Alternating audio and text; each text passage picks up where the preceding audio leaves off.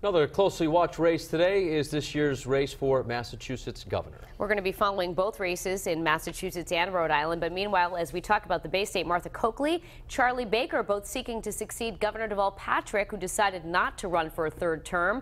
Polls have shown that the race is very close, and Eyewitness News reporter Shantae Lance is live in studio with more. Good morning, Danielle and Patrick. It's a close race indeed, and at this hour, political analysts believe it's down to those undecided voters.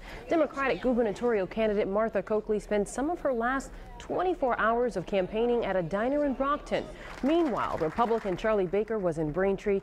Now Baker is hoping for political redemption after his 2010 loss to Governor Deval Patrick. As State Attorney General, Coakley is also seeking redemption after her loss to Republican Scott Brown during the 2010 special election to fill the Senate seat left by the late Edward Kennedy.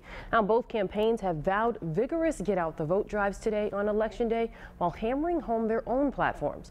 But one topic they both agree on is pushing for nonpartisanship. We got a lot of work done with the Democratic legislature because you had both teams on the field.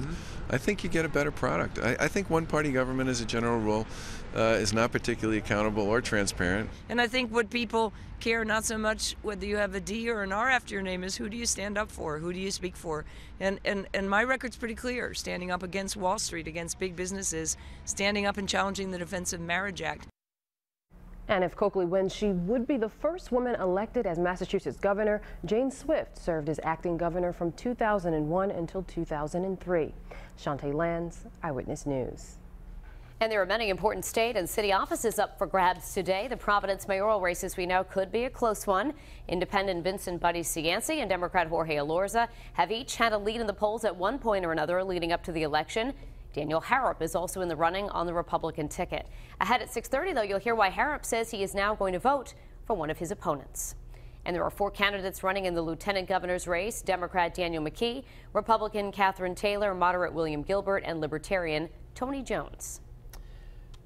So polls set to open in just about an hour here in Rhode Island. We talked to the Secretary of State about what you can expect when you head there to cast your ballot today. Ralph Malles says he hopes for a large turnout today. He says the Board of Elections made several changes to avoid the long lines voters experienced at Juanita Sanchez School back in 2012. To cut down on your time in the booth, Malles suggests reviewing questions ahead of time and having a valid photo ID ready. If you forget it, you cannot be turned away.